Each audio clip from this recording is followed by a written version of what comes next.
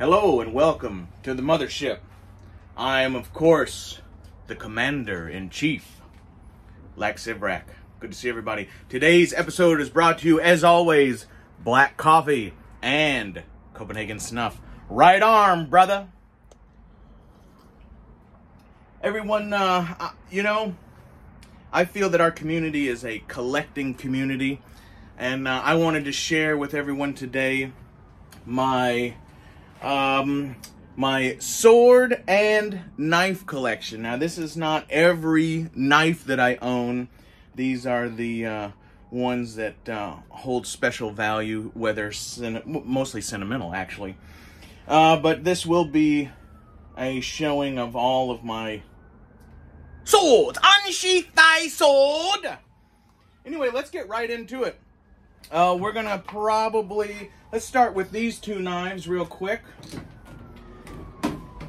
These were gifts from a beautiful friend of the channel, Dylan V, the Professor of Badass.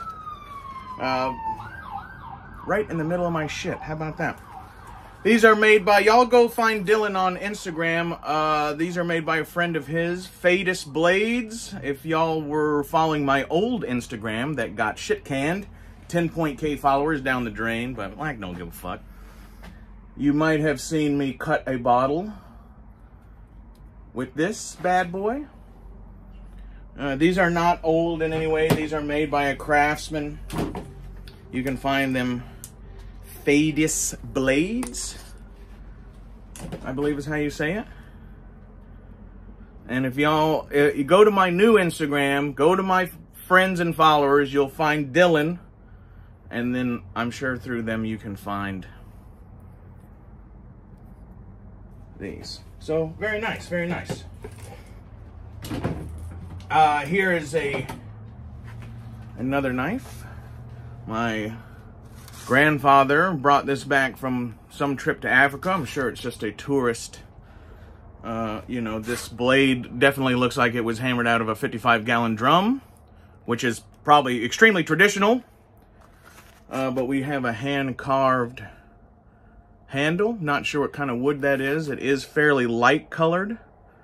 So, who knows what it is, but it's very, very nice. And we have the same kind of wood carved into this face. And these shells. Very lovely rope stitching. Very nice, yes. And now I want to show you these two blades. Now these come from Saudi Arabia. They're definitely, shout out to Matt Easton, as I'm sure he would recognize it. These are definitely more of the tourist style blades. But quite the, let me see if I can't focus here, quite the lovely patterns.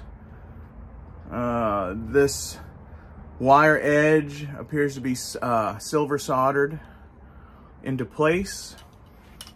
These little balls on each end here, these are hollow. You can see right here, these are hollow and they're soldered together. So quite the amount of work did go into this. Okay. And this is its companion. It lost the red bead many years ago. More of like a letter opener, I guess. But lovely work. Lovely work. All hand done, obviously.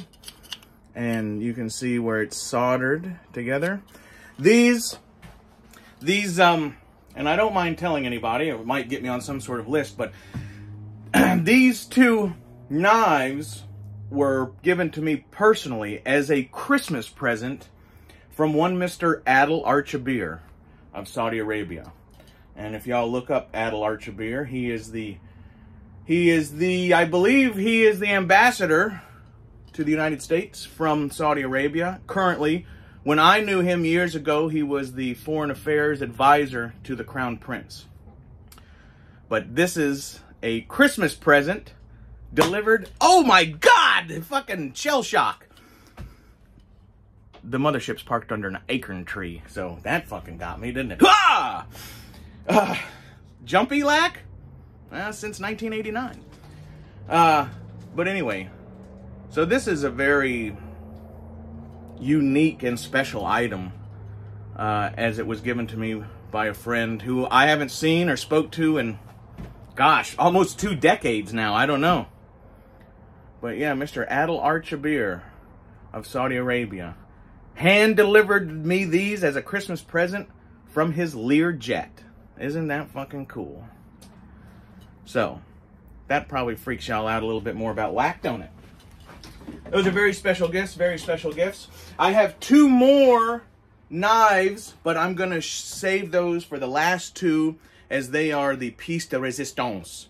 And I think anybody who is a collector, Samurai Bird, Matt Easton, Shad, fucking Mr. Rizzo, Matt Jensen, all you guys, I think you'll appreciate these last 2 knives. But let's get into the small sword collection I have. Not small sword collection, but not a lot of members collection. What? I don't know. Anyway, let's start with, we'll start with this. Now this, I'm working on this. The only thing original to what I bought here is this blade. I bought this when I was in Thailand. Gosh, I don't know how many years ago that was. And it was like, you know, 4,000 baht, which is like 20 bucks or some shit. But it's a fairly nice blade. The fullers do terminate in the same area. They look like they were ground in by hand. Very nice. The handle, the original handle split a long time ago. I am shaping this one. I'm putting a palm swell on it. And I am going to mount this basket from a cold steel, what is that called? The English backsword. But I will be mounting this on there. So, pretty cool blade. Very fun to swing. These Chinese Dao styles. Very, very fun to swing. But we'll show you, we're going to do a wrap and everything, and we'll show you this when it's completed. My personal favorite sword that I own, which is out of commission at the moment, is this cold steel English backsword. The basket you just saw on that last sword came from this. I do not like the basket on here. I will be making a custom medieval style crossguard, and probably, I don't know, I might keep this as it is a nice handle. This is definitely my favorite sword. It is single-edged, as it is a back sword. I have sharpened the false edge, but this is a hell of a cutter. The blade profile, this is my favorite fucking cold steel sword. Lynn Thompson, this was a fucking winner, man. And I hope to even purchase a few more of these in the future. But yeah, this is the English backsword by Cold Steel. My favorite sword. You know, I hate that it's out of commission, but I want to improve it for my own use. So there you go. This sword has been featured on the channel before. This is a World War II Japanese, I guess it's called a Type 98 Shungunto, or Shungunto. Mr. Rizzo, I believe you're the expert here. Pardon the fingerprints and stuff. I've been making a handle for it. And, you know, I'm not super careful, as I will polish it all at the end. We've knocked quite a bit of scale and shit off of it. There is one original stain, if you can see. This stain right here. And anybody who, you know, is a hunter or anything can recognize that that is some sort of, you know, blood or something. And also you can tell by the pattern.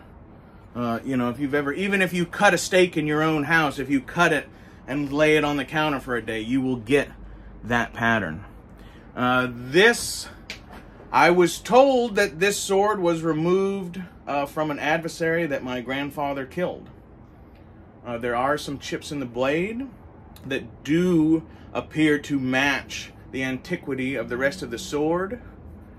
So I believe that my grandfather wasn't, was never accused of lying. But we're making a new handle. We're gonna go Japanese traditional, as far as, only Westerners say, oh, new polish is worse than old patina. Well, that's not how the Chinese people see it, and that's not how the Japanese people see it. That's why Japanese and Chinese swords that are thousands of years old are highly polished and perfectly sharp, and they're maintained throughout their life because they give respect in that way. Only Westerners, and maybe only Americans, shout out to Matt Easton, you might have to weigh in on this, idea. But, only like American Civil War sword collectors will tell you, oh my God, don't touch it, don't touch it. But, any Japanese historian will say, oh my gosh, this sword needs to be polished and brought back to the life in which it was intended for. And I think that that's a beautiful sentiment. So, very lovely sword. Now I'm going to get into another cold steel product. This is the sword that y'all see me doing, I believe, all my cuts with. I don't know if I've made any videos for y'all that's been a different sword. This is I cannot remember what year they call it, but this is the Napoleonic saber, the first version. It's highly customized. It had a third bar that was making the sword way too rotational, so I removed that.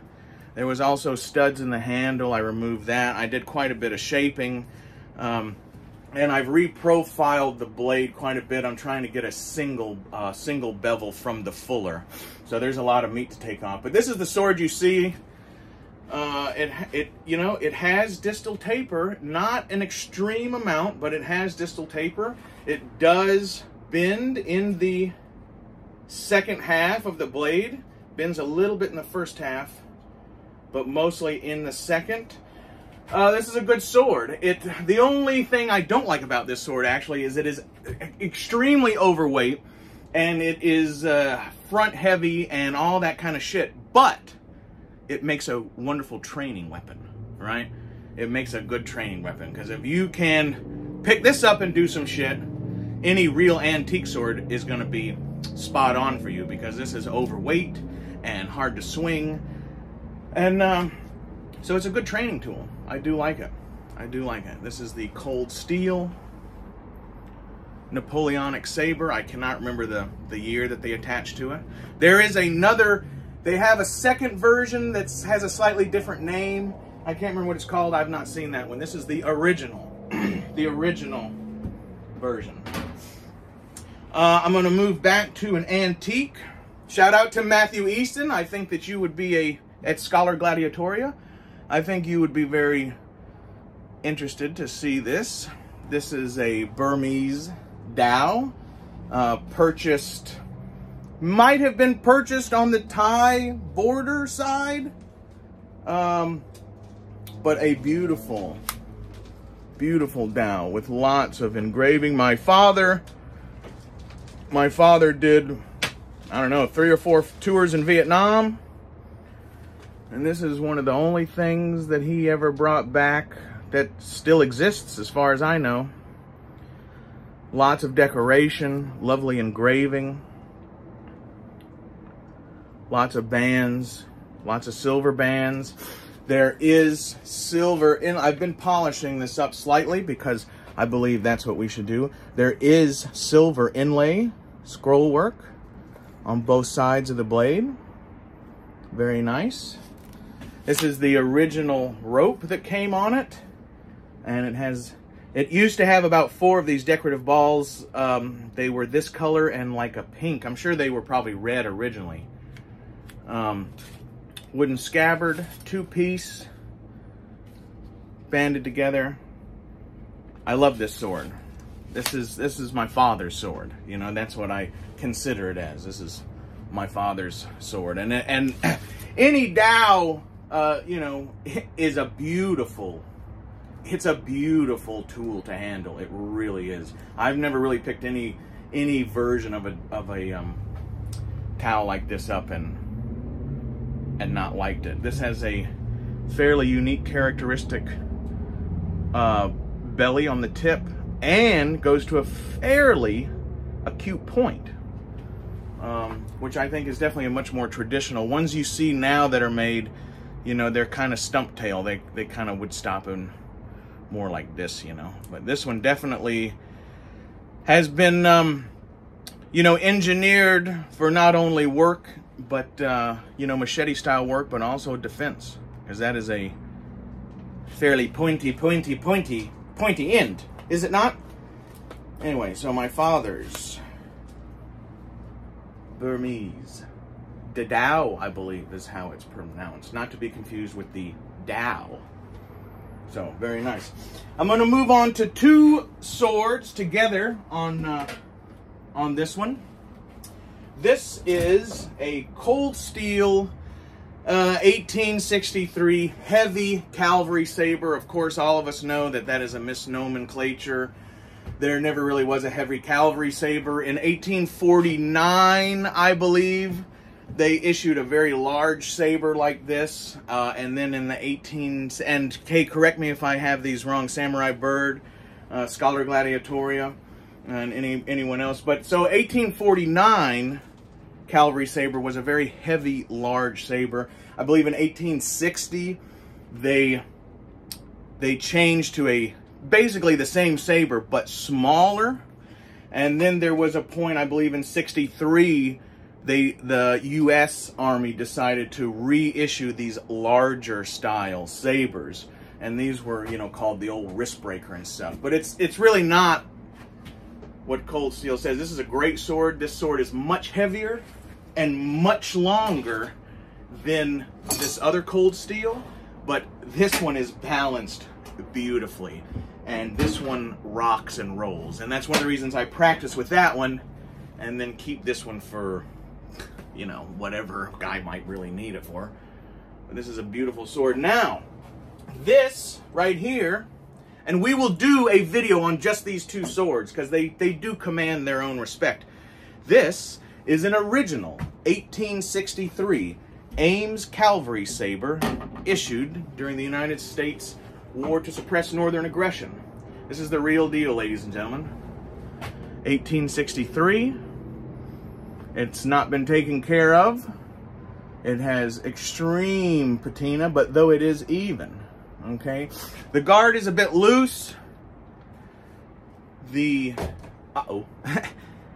can also see this is bent, and it appears at some point in its history it was painted red, but it appears to have, it does have the wire wrap. It is obviously peened, but so we will do a comparison of these two swords. You know, just to see, because I believe Cold Steel may thought that they were trying to make one of these, but they didn't really know. So there's some differences, but we will go through on a video the differences between the Cold Steel 1863 reproduction saber and an original Ames Civil War issue 1863 cavalry saber. But very proud of those. Very proud of both of these.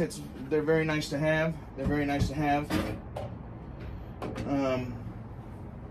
Because we are collectors, are we not? All right, ladies and gentlemen, I want to show you these last two. Shout out to Lobot. Shout out to Paul.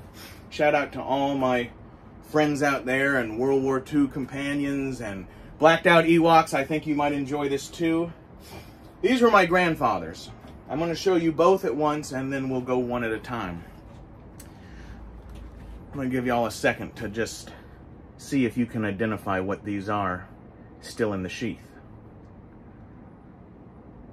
Who just fucking shit their pants? Who just shit their fucking pants in the fucking watching this? I know you did. It's okay.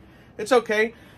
Let's start with this one, as this may be mostly impressive to American collectors and World War II collectors, but this is an American-made knife that is very famous It has a custom H. Heiser out of Colorado sheath.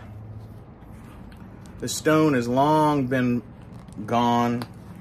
There might be a part of it is still in there, but this is, and I can't remember the exact model, but this is, you can see by the mark right there, this is an original World War II Randall fighting knife. And this is one of the finest fighting knives ever made. You can always tell when they are for World War II, as the sheath is always left-handed, if you notice, especially pilots. Their sheath is always left-handed, as they usually got their fucking gun on the other side, right? But look at this. Look at this beauty here, would you? Stacked leather handle. Extremely sharp false edge. Very robust knife, if you can see the thickness. Let's see if we can't try to make that. If you can see the reinforced, even the tip, see? Beautiful fighting knife. This belonged to my grandfather. If you want to look up Lieutenant Colonel R.A. Campbell. He was a fighter ace, flew a P-38 Lightning, and this is what he carried every fucking day. Love you, grandfather. Sure miss you, old man. Beautiful, beautiful knife. Now, this is also was my grandfather's. We'll have to get maybe Matt Easton, you know, or Lobot or Paul or somebody to give this a good looking over. I believe this is a Mark I. Metal sheath. Look at how that sheath is cut out perfectly for this blade. This is the famous, probably the most famous fighting knife in modern history, would have to be. This is, of course, the Fairburn Sykes Commando Dagger, original. This has the solid brass handle. This is a killer, man. This is a killer. This is a killer, man. Remember, my grandfather always said, you never stab them with the knife. You grab them and you pull them onto the knife. It's a dangerous weapon. This can be a dangerous weapon in the hands of anybody, but especially can be dangerous in the hands of someone who knows how to use it.